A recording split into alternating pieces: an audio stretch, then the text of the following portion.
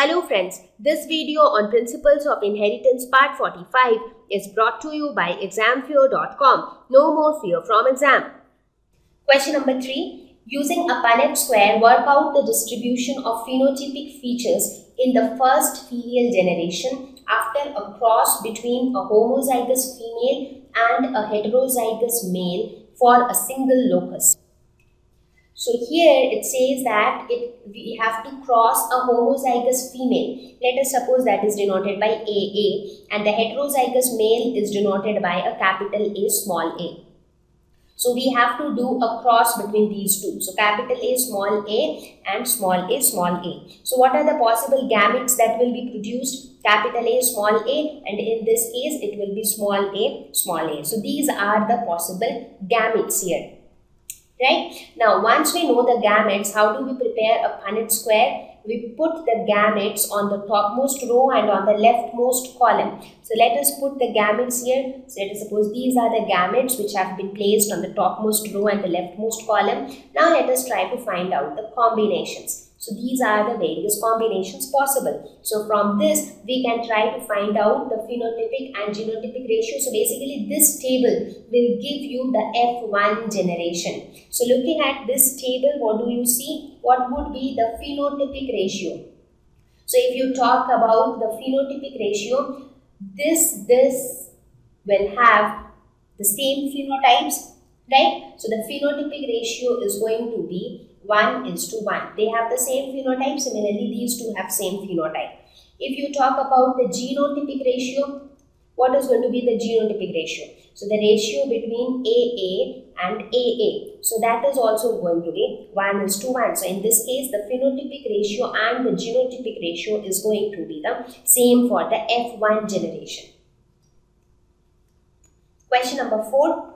When a cross is made between tall plant with yellow seeds, heterozygous, and tall plant with green seed, that is, tall is heterozygous but green is homozygous, what proportions of phenotype in the offspring could be expected to be tall and green, dwarf and green? So let us try to perform this cross. So in this case we have capital T small t, capital Y small y. This is crossed with capital T small y small y. So first we have to find out the all possible gametes. So all possible gametes here would be capital T capital Y, capital T small t capital Y and small t small y. Because unless and until it is mentioned in the question that the genes are linked, we will not consider any linkage. We will assume that they will assort independently. So here also we will try to find out all the gametes, that will be capital T small y, capital T small y, small t small y and small t small y. Right? So these are the possible gametes in this case. So now once you have all the gametes, now basically if you see here it is just repetition of the same gametes. If you see there are only two unique types of gametes that are introduced, capital T capital Y and small t small y. So let us write down the gametes on the topmost row and on the leftmost column. So let us suppose we write these 4 gametes on the topmost row. So this is how we write these 4 gametes, and we write these 2 gametes on the leftmost column. Now please remember to do not write unnecessarily the repeated gametes, because anyways that is not going to help you. Okay, I think by mistake I wrote it in the same row. So this is one and this is another one. Okay. So this is the Punnett square. Correct? So let us try to make the combinations. So this would be capital T capital Y, small t small y. This will be capital T small y, small t small y. This will be small t capital Y, small t small y, and this will be small t small y, small t small y. Again here it will be capital T capital Y, capital T small y. This will be capital T small y, capital T small y. This will be capital T small y, small t capital Y, and this is TY, TY. So these are the various combinations that we will get. Now we have to find out how many of them, what proportion of them would be tall and green. Now here you can see that tall is denoted by capital T, right? And yellow is denoted by capital Y. So capital T denotes tall and capital Y denotes yellow, and these are the dominant traits, right? So if we want something to be tall, so it should have capital T. So, and if we want it to be green, so green is the recessive trait, so it should have 2 small y's. For being tall, it has to have at least 1 capital T, and for being green, it should have 2 small y's. So how many do you think satisfy the criteria? So here if you see, this one has 1 capital T, but it has 1 capital Y also. So this will not satisfy the criteria. If you look at this one, this has 1 capital T and this has 2 small y. So this fits into the criteria. Again, if you look at this doesn't fit into the criteria because you don't have capital T. So again, you have capital T here, but you do not have 2 small y. But here you have 1 capital T, 2 small y. So this also fits into the criteria. Here you do not have 2 small y. Here again you have 1 capital T and 2 small y. So basically 3 out of 8. So tall and green is 3 out of 8. Right? So 3 out of 8 are going to be, so 3/8 are going to be tall and green. So the next question asks dwarf and green. So in order to be dwarf, there has to be 2 small t together, and for green it has to be 2 small y together. So how many do you have where you have 2 small t's and 2 small y? Just 1. So this is the only one where you have 2 small t's and 2 small y. So basically just 1 out of 8.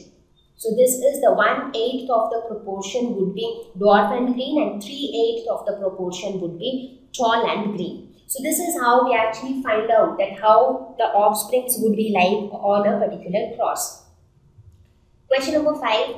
2 heterozygous parents are crossed. If the 2 loci are linked, what would be the distribution of phenotypic features in F1 generation for a dihybrid cross? So now you have the concept of linkage because the question specifically says that they are linked. So now 2 heterozygous parents are crossed. So this is how a heterozygous parent will look like because we are considering a dihybrid cross.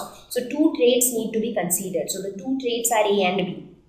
Right? So when these heterozygous parents are crossed, so first of all we have to find out all possible gametes. Now since it is said that A and B are linked together, so A and B will get inherited together. Therefore small a and small b being present on the homologous chromosome, they will also get inherited together. So therefore the possible gametes are capital AB and small ab.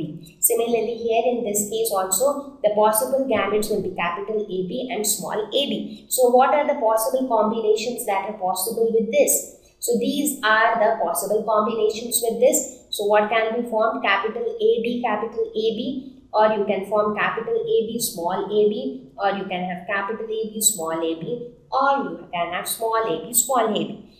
So if you look at their phenotypes, so all these 3 have the parental phenotypes. So they have the parental phenotype, right? Because phenotype wise, capital A is dominant over small a. Similarly, capital B is dominant over small b. So in this case also AB will get expressed. Here also AB will get expressed. So these will be similar to the parental phenotypes. Whereas if you talk about this one, and this is how exactly how the parents look like, right? So even in the parents also, the dominant ones are getting expressed. But if you look at this one, this is the only one where only the recessive traits are getting expressed. So what do you see? Since they are linked, but it is not mentioned that they are completely linked, because had they been completely linked, in that case you would have received all the offspring as parental phenotypes. Here most of them are parental phenotypes, but some of them are recombinations. So you can observe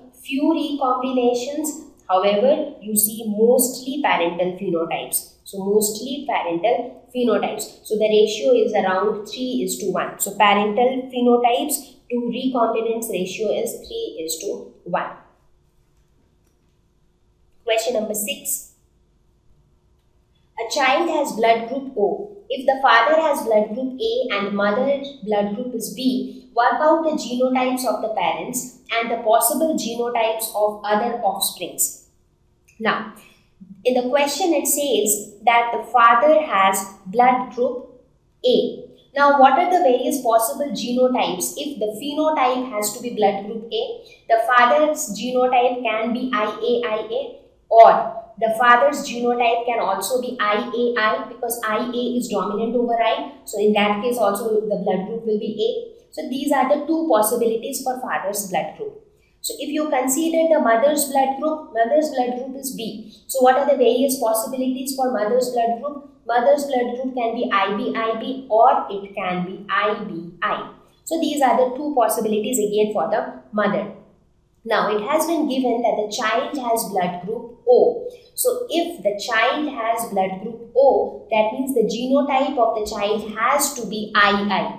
So, now if the genotype of the child has to be II, in that case it is very obvious that the parents have to be heterozygous, only then this I will come into picture, right?